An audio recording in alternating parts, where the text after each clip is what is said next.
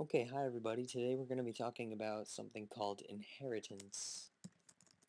The best way for you to start to understand inheritance is to look at an example. And if this video turns out to be kind of confusing for you, inheritance can be a tricky subject to understand. Don't worry about it. It'll make more sense when you see more examples of it, and more sense when you see more application of it.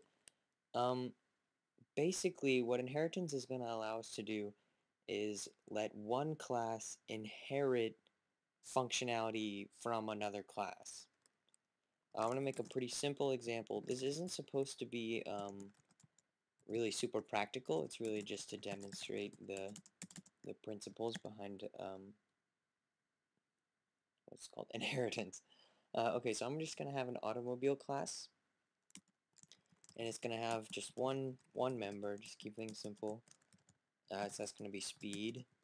The constructor is just going to initialize speed to 0. I'm going to make a speed up method. This increases speed by 10. I'll make a slow down method. This will decrease speed by 10. And then I'll also just make an output speed, and that'll just, let's see, let's go like that. Okay, so this way we'll be able to see kind of what's going on. Alright, pretty simple, nothing we haven't seen here before. So now in main, if we go ahead and make an instance of this class, then that instance we can speed it up. I'll go ahead and just do that 3 times, just, why not get an idea of the basic, I don't know, just the basic idea, and then I'll have it slow down, and then I'll have it output speed. So we should get 20 here, right? This isn't too complicated. It goes up by 10 3 times, that's 30 minus another 10. It should be at speed 20, right? Okay, inheritance. Okay, so yeah, we haven't seen any inheritance yet. This is all basically review. We've seen this kind of stuff before. Um, but we'll get to the inheritance in a second. It's important that you understand this example first. Okay, no compile errors. Yeah, there we go, speed 20. Okay, pretty simple. Now here's what I'm going to do. This is where things get a little bit, this is the new material here. I'm going to make a class, and let's say I want to make a car class. But I want this class to be able to use the functionality of this automobile class. And maybe I don't only want to make a car class. Maybe I want to make a motorcycle class as well. What if I want both of these classes to be able to use the functionality within automobile, but I also want them to be able to do their own things? Like, for instance, a car might need to be able to remember its dealership or something like that. I don't know. The last time it had its oil change, whatever. That's not necessarily something that every automobile will have to worry about. Um, but it's something that maybe the car would have to worry about. But we still want the car to be able to use the functionality of the automobile class. Well, I mean, we could go ahead and just copy paste everything from the automobile class into our car class and into the motorcycle class.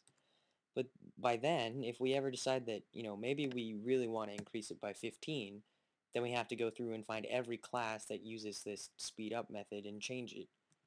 So that's not a very efficient setup there. But the better setup is to use inheritance. So what we do here is the way that you let a class inherit from another class is we type class, name of the class, and then a colon, and here you put an access level. For now I'll put public. Most often you use public. I'll explain what it means in just a second. But basically what happens here is we're saying class car inherits from class automobile.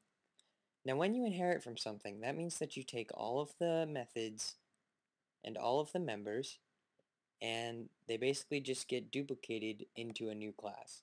Now keep in mind these are independent of each other in some ways, so like, I feel like I worded that wrong when I said that they're like duplicated into the class. That's not really what happens.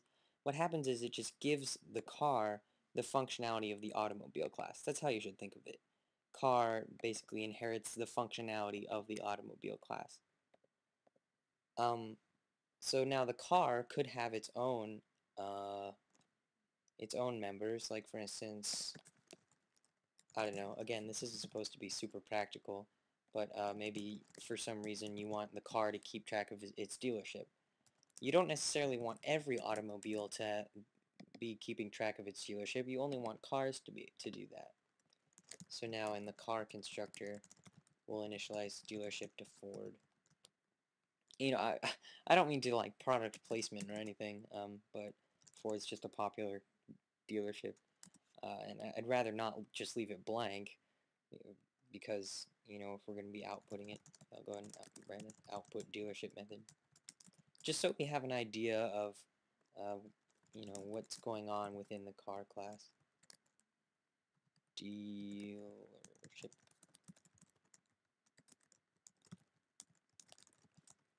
Okay, so that's all I'm going to have in the car class.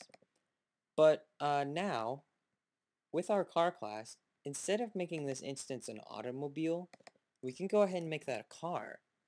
Because remember, car has the functionality of an automobile, meaning that a car can speed up, a car can slow down, and a car can output its speed.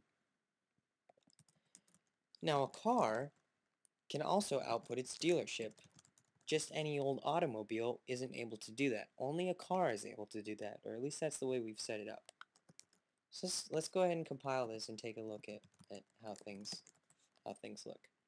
So we're getting speed 20, that's from this output speed method, and we're outputting the dealership Ford. So notice that we're not making an automobile class here. We're not making an instance of the automobile class. It's an instance of the car class, but since the car class has the functionality of the automobile class, we're allowed to do things like speed up, slow down, output speed, etc. Well, not etc. That's all that the automobile class can do. But if there was other functionality that the automobile class had, the car would have that as well. So that's pretty much inheritance. It allows you to let one class inherit functionality of another class. Before I finish the video, I guess I should talk about a few things.